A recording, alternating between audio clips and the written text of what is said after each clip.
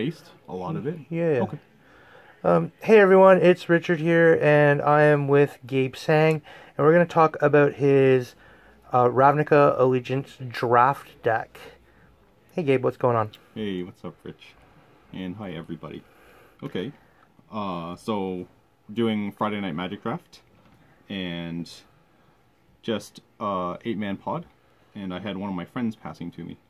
I was lucky enough to open the nuts in this draft format, this is Urethral Absolution, which is probably the best card in the whole set. There's nothing I would take over this unless it was a foil mythic or something that was worth $50. Maybe I would take that. Yeah. Anything else I would not take. So I took this in hopes that my friend Eric, who was passing to me, would not take Orzhov cards. Eric, from what I remember correctly, drafts mostly blue-red. He's more of a control player, but he can draft aggressive Gruul decks as well. Like, I've seen him draft different levels of decks. So I don't know. I'm just taking this because it's the best card by far compared to anything. I barely even looked at the other cards, and there was nothing remotely close. This is the 10 out of 10. Every other card I took, there was nothing above like 7.5. Alright, the second pack that he passed me, I had a choice between Grasping Thrall and Shark to Crab. And normally in this format, I would draft the best card in the second pack and just try to stay out of the lane of the guy passing to me. But in the rare cases where I take Absolution first, I almost always want to take a card in Orzhov, or at least Azurius or something like that can support this card, because this is one of these cards that's almost must play once you take. Yeah, it's a card that you want to definitely have maximum value for and like build around sometimes. Yeah, it's almost a sin to not play this when you draft this. I don't know, it's just so much better than every other card in the set. So I ended up taking Grasping Thrall over Shark to Crab. Yep. Just to stay in my lane, and this thing is maybe like a 7.5 out of 10. Shark to Crab being like, I have it rated at 8.25 out of 10, but I felt like this is much better in that spot. So third pick, I got lucky and got past Priest of Forgotten Gods, which is probably one of the more underrated cards in the whole set. In the Grand Prix I just came back from, New Jersey, I got past this third and fourth in both my drafts, and I went 5-1 in draft. I think in the archetype of Orzhov, this is probably one of the better cards you could have. I have it rated over 8.25. It's probably a mistake that they passed that to me, in that they probably took cards that are much functionally worse and rated lower than what Priest of Forgotten Gods would be. So I feel I was really fortunate to get this. And now my mindset after taking this is my front three. It's a pretty solid front three. I want to basically draft an Afterlife deck at this point. So Afterlife cards are a higher premium now. I want a whole bunch of Afterlife creatures. I want card advantage. I want stuff that's gonna keep me alive. Aggressive cards are lower in value after I have stuff like this. Yeah. And I just want to go deep into games and beat them with card advantage and beat them with Absolution.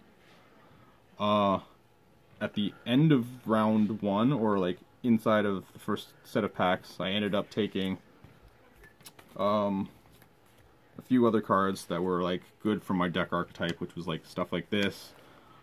None of these cards are particularly amazing. Maybe these two are above 7, Blade Juggler and Final Payment. I have this at 7.5. This is about the same.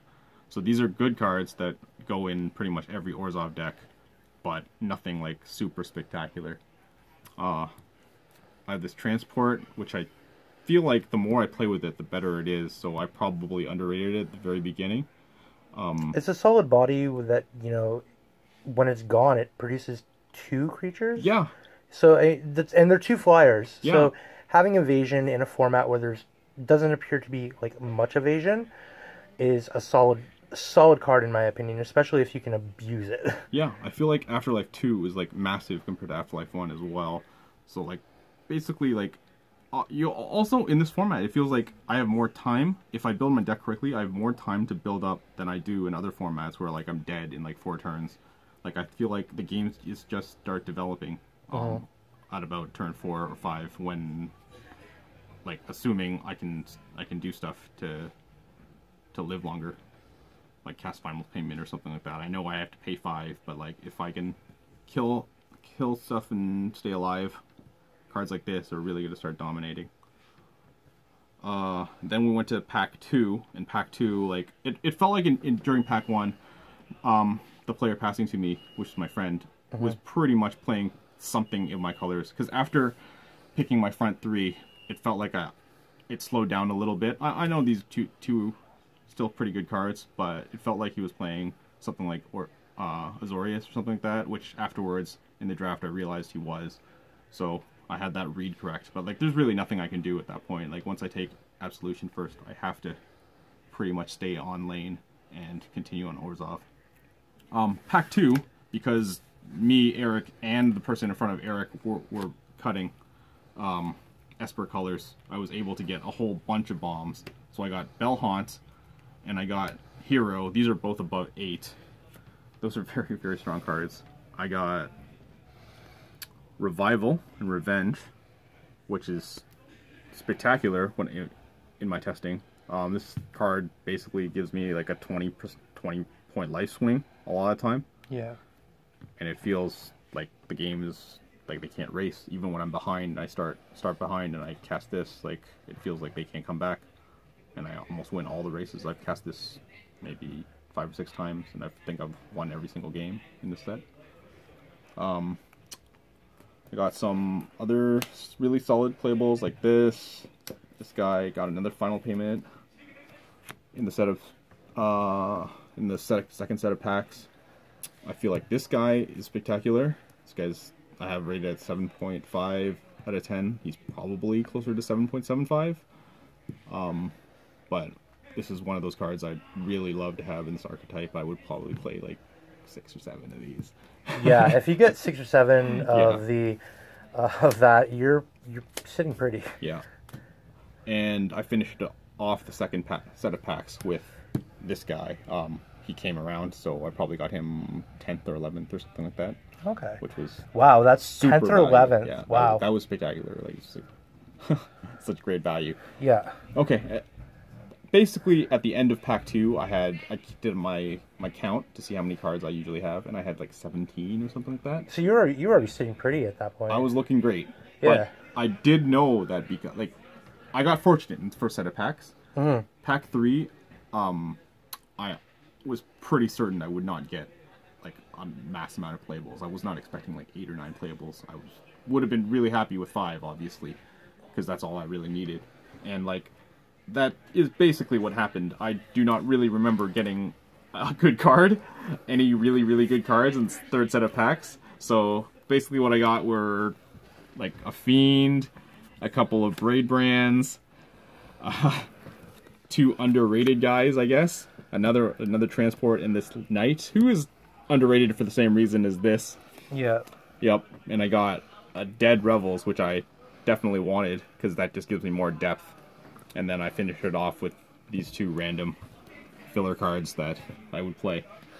So, each time that I've seen you play RNA, you're developing an Orzhov or an Esper type of feel. Do you feel very comfortable with this in the format right now? The more and more I play Orzhov, like it feels like it's a very, very good archetype, and my win rate's like pretty high with this. I think it's because like I draft really, really focused decks. I don't try to draft decks like they have some like defensive cards and then random like some aggro cards in there. Like basically I have no cards that aren't card advantage cards, or like the main purpose of the card is to keep me alive. Like a lot of these cards, even these ones right here, these combo really well. Like I'm not sure if you know what this combo does, but basically like if I attack with my Fiend, and you block with like a 5/5, I can cast this on it, this Blade Brand on it, to give it Death Touch, and it can kill not only the creature you're you're blocking with, when this thing goes to the graveyard and triggers, and I can do 1 damage to any target, it is Death Touch still, so I can kill another creature.